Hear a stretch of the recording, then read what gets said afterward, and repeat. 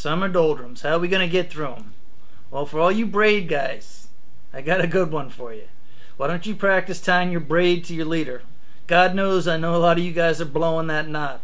Do it. Practice now. Don't wait till the 100-pounder gets on there. Don't wait till the 20-pound snook is 5 feet away from the boat and you totally blow your braid knot. Mono guys, you don't have to worry about it so much. But braid guys, sit down, do 100 of them or so. Listen, this is your pro tip from Captain Jeff at Lunkerdog. Run that dog with Captain Jeff.